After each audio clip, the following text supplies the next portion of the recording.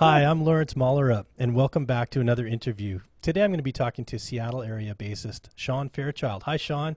Hello, Lawrence. How are you? I'm doing good. How are you today? I'm doing great. It's Yeah. just the beginning of the week. I'm getting into it. It's slow, but good. The weather's not great, so it's a good day to be doing this sort of thing. Yeah, it's a little, well, I suppose our weather is very similar up here. We're only a few hours north of you, so That's I right. see you've got your gear all set up, and usually we start these things with a lesson. Would you like to show me something about bass playing? Yes, sir. I don't know if I can actually show you anything, but anything you don't already know. But this is something that I've been liking a lot lately. I'm sure you've seen guitarists and actually even bassists now do some of this sweeping stuff, right? This like pick sweeping arpeggios.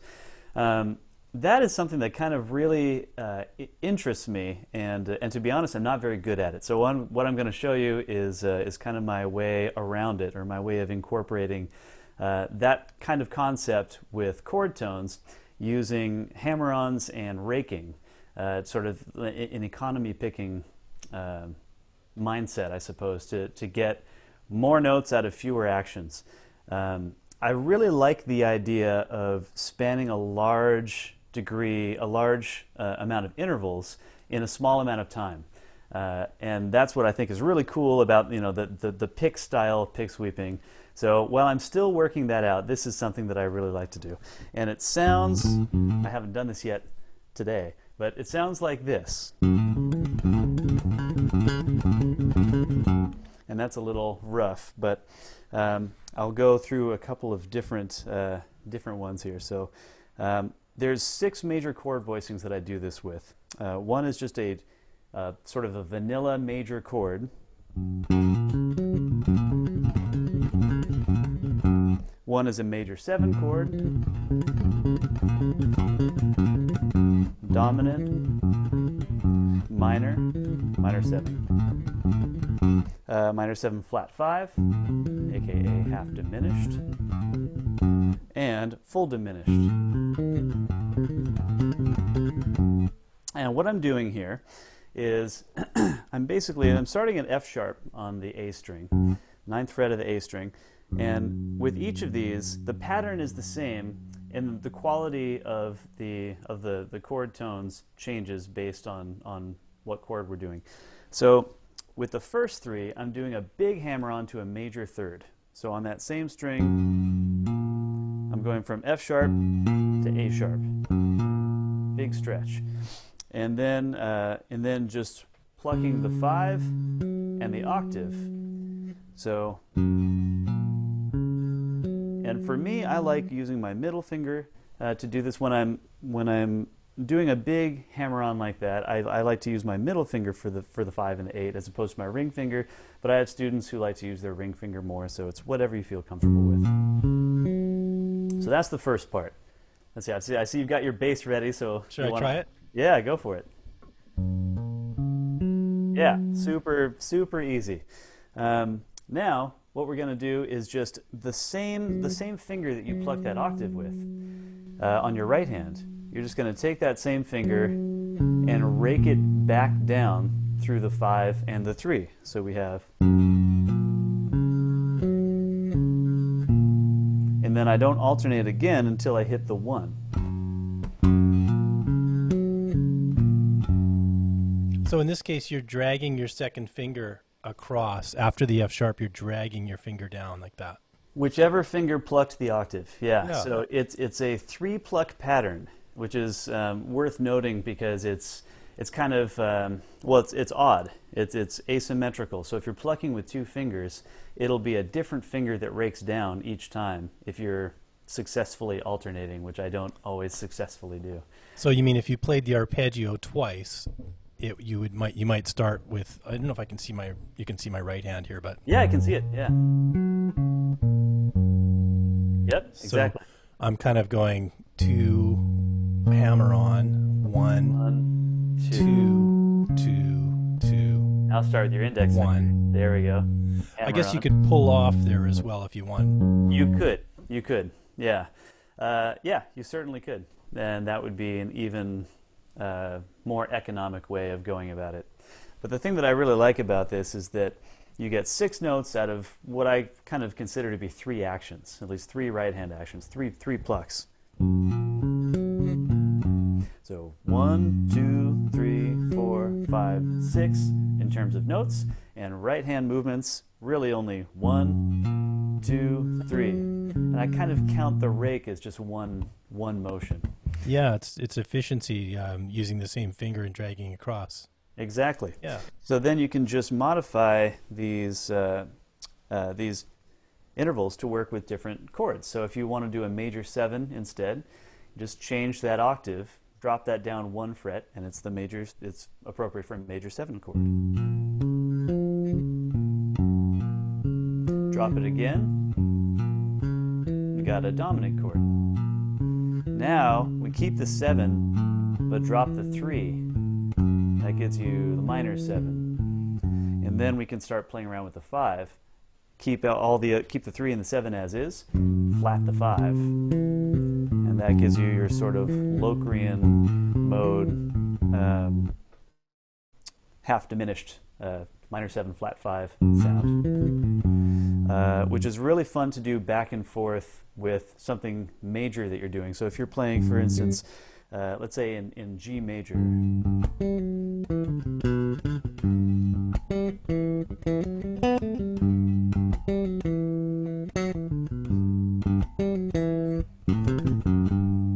that was a little sloppy, but it's fun to just put in when you're in a major context somewhere. It's actually something that I really like doing, is just kind of going between a relative Locrian mode and a major key, an Ionian mode.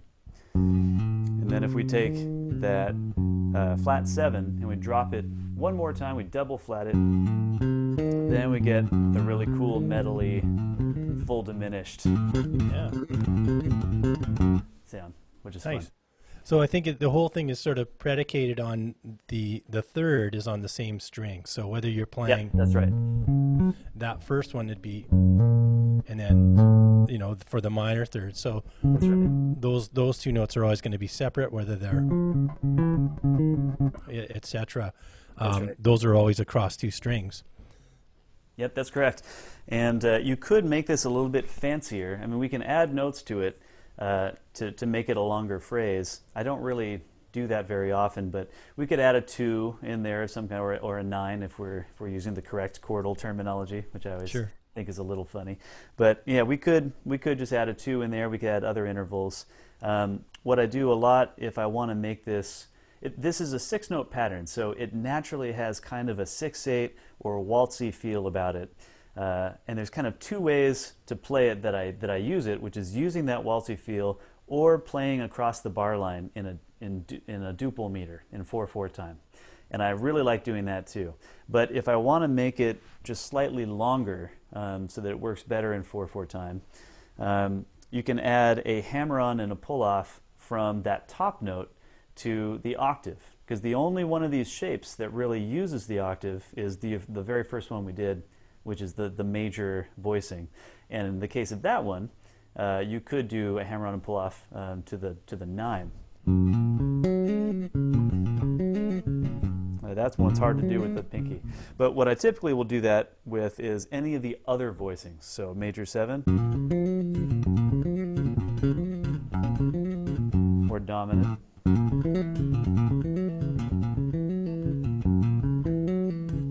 or minor.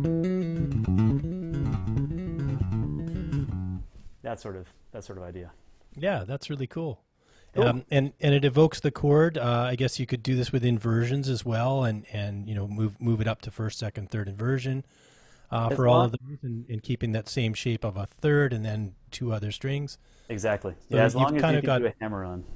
Yeah, so you've kind of got a uniform sort of fingerboard to look at and fingering for the right hand that you can just move around to all kinds of chords. So totally useful. I love it. Cool. And it makes me think of the next thing might be expanding the voicing. So instead of closed position to taking the third up. So you might lose the hammer on that way. So I guess that's part of the reason for not maybe doing wide spaced chords this way. That's right, and typically when I want to do something like that, in fact, exactly what you just did is my favorite tapping pattern. Oh, So great. when you get past a certain range of notes, to me, I kind of always go into tapping there because it feels more natural. It just seems like a more piano-ish, piano-esque sort of way to get further apart in terms of intervals.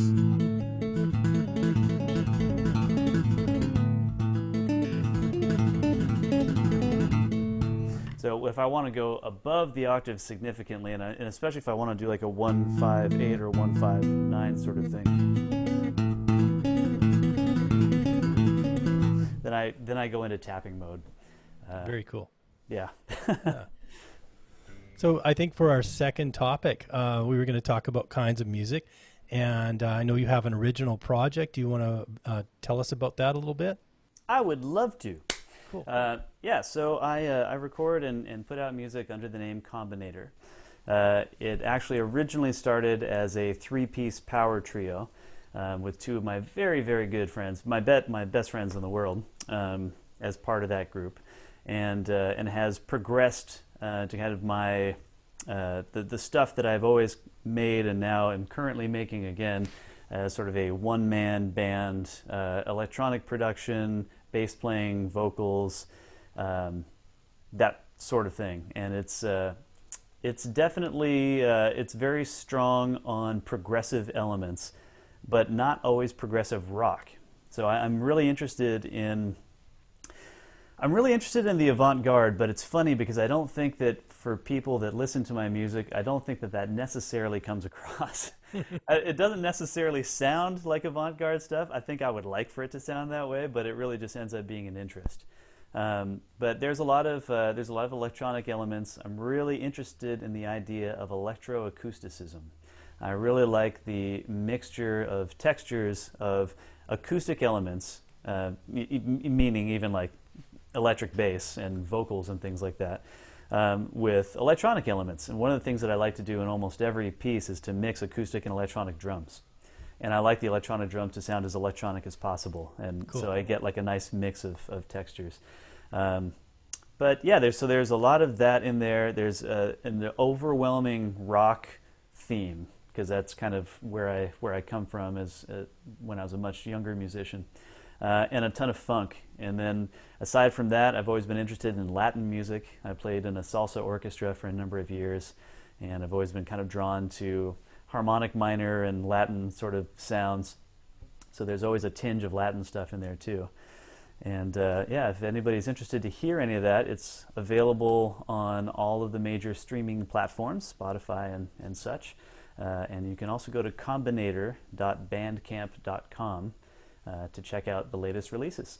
One of my latest releases is a song called Juggernaut, which I'm actually really, really proud of. I hired two of my friends that I've been playing with in bands in the sort of pro show band circuit for the last few years, and they are just ridiculous monsters of players. And I'm really lucky that I got them to be on this recording. I think it's the best recording that certainly that I've ever made. And it's got probably the best playing on it from everybody that I've ever successfully captured. So it's very exciting. It's just a crazy, all-out celebration of nuttiness. I'm in. Sounds good. Excellent. When you came up as a player, did you have a teacher to show you? Because you're doing a lot of advanced techniques, and you're talking sort of about jazz harmony. Did you go to school to learn some of that stuff, or did you have mentors that showed you some things? Yeah, I didn't go to school specifically for this, and in fact, I went to the University of Washington, and I wanted to be a music major at first, and quickly decided that I didn't want to be a music major. I was kind of turned off by the hyper-academic pedagogy and stuff that sort of surrounds music in college. And at that point, I still wasn't playing professionally, so I was more interested in sort of the soul components. But yeah, ironically now, since college, I've really delved much more into that. And of course, being a teacher will really help you develop that side of yourself. And now I think very much that way. So it's actually very ironic. But the first teacher that I had was a guy named James Michael Thomas, and he was really special to me, and even more so special now in hindsight. And I think he was close to my age now. I'm 39. I think he was somewhere around my age now when I was taking lessons from him as a 13 or 14-year-old, and I was really rebellious, and I had a hard time sitting still, and I played bass with a pick. And he was a guitarist for one, who had a very successful stage career playing with Ray Charles and a bunch of people. He had done this awesome session stuff, and then ended up in the middle of nowhere in a town called Mill Creek, Washington, which back then was even smaller than it is now. Now it's like practically a suburb of Seattle, but it's about 25 miles north of Seattle, and it's where my family relocated to when we moved to Washington. And I got hooked up with him, and he was so influential to me. He taught me that it was important to be a musician first and a bass player second. And that's one of the things that I try to instill into all of my students, because I think it's really, really important. For me personally, I'm not satisfied to just be, a bass player. I'm a musician who chooses to play the bass. Yeah. I really, really like the electric bass. I mean, it's the, as Les Claypool says sometimes, it's the crayon that he picked out of the box, but it could have been any crayon. It could have been any color. And I came to this by accident. Somebody put a bass in my hands. I didn't even know what it was. So I never had that moment where I chose to be a bass player based on an experience, hearing something or something like that. Someone just put a bass in my hands, and that was probably the best day of my young life. Wow. And the teacher was very influential. So when you first heard the sound, for me, that was the thing. I was a piano kid, and I played the low notes all the time. I'd just hit that sustain pedal and just bang as loud as you could. And when I heard that there was an instrument that made that sound, I was really happy. Yeah. Well, there's a lot of power in it. To be honest, there's something primal and exciting about being responsible for that much gravity and that much depth. Well, it's interesting. I remember reading about acoustics, and when I was doing audio engineering, and learning that the ear actually processes low sounds more physically than high sounds. They're actually physically more fulfilling. So when we talk about that, and we all know that. We all know what a big amp behind you feels like. Sure. That sense of vibration and feeling more involved, and that's not to take away from the high frequency instruments, although they are a lower class. As we both sit here playing 6-string basses. Yeah, right. We're trying to play higher frequencies. Yeah. So you were mentioning teaching. Do you teach online? Are you doing the Zoom thing with everybody now?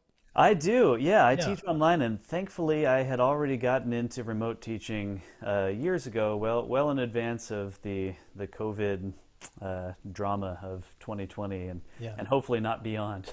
That might sound silly in retrospect in a year or two, but so I do teach online, and I regularly teach online. I would say the majority of my students are still online students. Now, where I live in King County, and I live very close to Snohomish County, things are such that I can have in-person students again, which is great.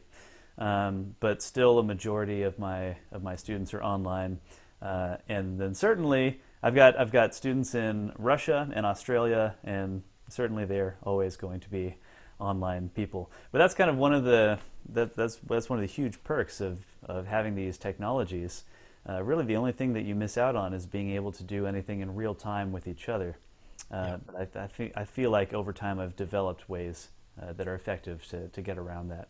But I do teach online, and if anybody's interested to learn more, if you put my name into your URL search bar, SeanFairchild.com, Sean spelled S-E-A-N, you'll find my website, and it's got information there on how to get in touch with me about lessons and kind of my lesson methodology. And in fact, you'll read the same story about James Michael Thomas and him telling me to be a musician first and a bass player second. I love it.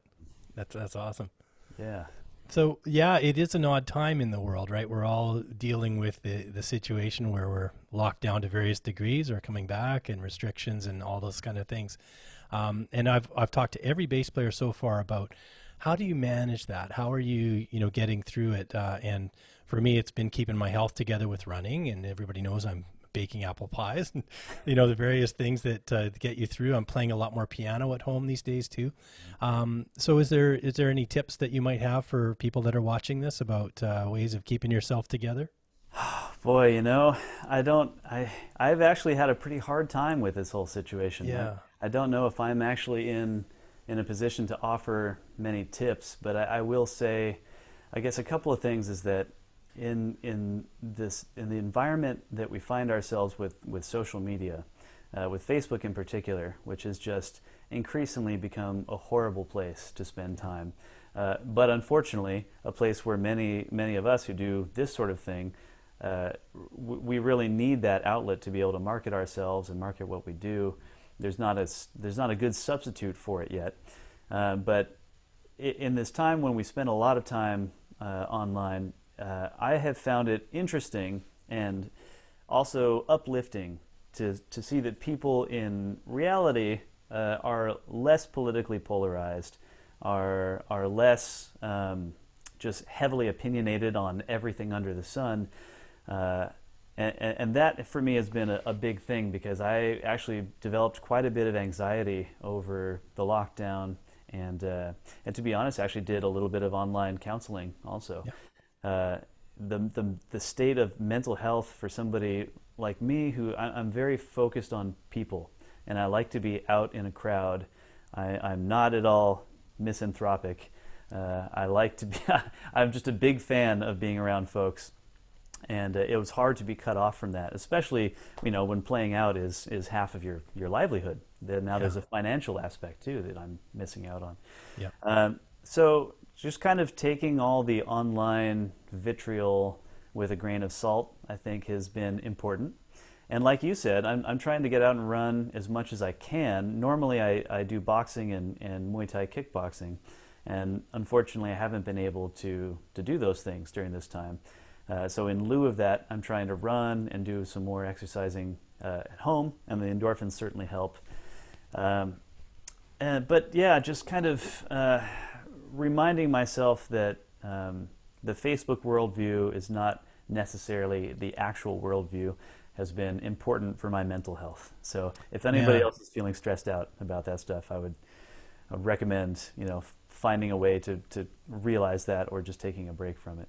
Well, and that's it. It's all about talking with each other and being across from someone and sharing a coffee and missing those times. And this is my little replacement for it, for sure. Yeah. But yeah, I agree. Like once you're there with somebody, people are so much more civil, and the internet takes away that, as we all know, takes away that civility in too many cases. But I will say, everything that I post on here is the truth. Because that's all bass. Can't be argued. There you go. That's right. And so far we've had all bass. I like that. Sorry, go ahead. Oh, I just like that. It's the truth because it's all bass. There you go. I think maybe there's something fundamental about it. I'll be here all week. Yeah.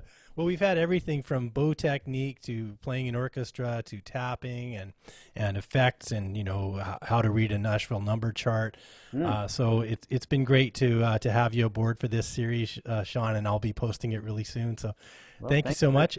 And I want to just close by saying happy birthday to your daughter in about a month. All right, thank you. That's really an exciting time. I remember those days well. No sleep at all for years, but it's the exhilaration of it is just wonderful as well. So. That's true. Thank you very much. I very much appreciate that. And thank you for inviting me on. It's been a pleasure speaking with you. Okay, thanks, Sean.